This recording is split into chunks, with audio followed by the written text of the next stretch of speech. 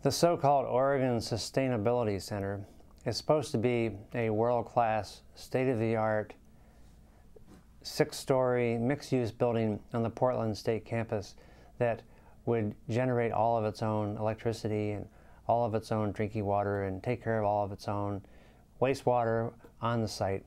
And we're supposed to be thrilled about this.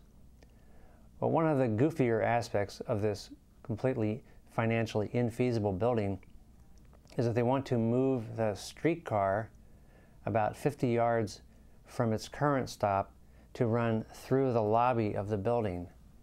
This apparently will make the Sustainability Center even more sustainable, and we need $4 million to move the streetcar from its current location. This raises the question of why does it have to go through the lobby?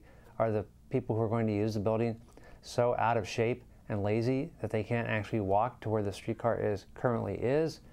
It also suggests that this can't possibly be a model we would replicate on a wide basis, as a sustainable building would have to be truly sustainable, because if this is such a great idea, then every future builder of a sustainable building in Portland would want to move the streetcar tracks again into the lobby of their building. That certainly can't happen. So this is just a bad idea whose time really never should have come.